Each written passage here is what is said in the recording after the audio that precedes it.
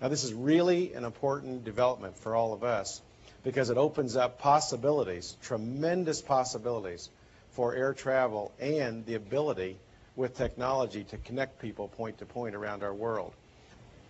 Maybe the Sonic Cruiser is bigger than just an airplane. Maybe it's about getting people together more efficiently and better use of their time and a better flying experience. An airplane that flies higher, an airplane that can connect the world, almost any city pair around the world directly, an airplane that will be operationally efficient, and because of the less time, economically very efficient also.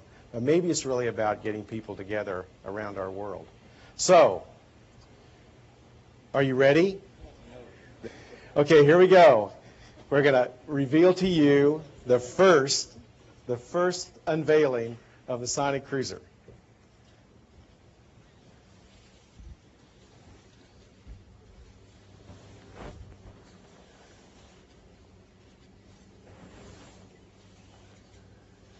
Well, what do you think? Is it good?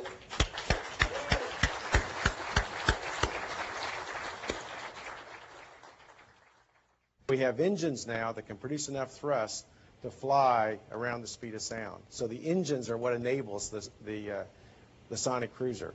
And then we add the advances in aerodynamics, the configuration that we've all been talking about, and the materials, and the systems to simplify, and the ability to connect the airplane and simplify the systems. And we have a set of enabling technologies for the first time will allow us to move substantially faster in speed.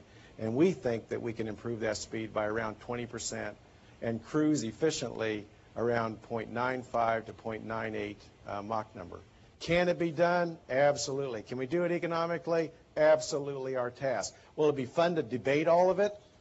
Absolutely. Will it be of interest for the next couple of years? Absolutely. Is it the right thing to do for the travelers of the world? Absolutely. So thanks again.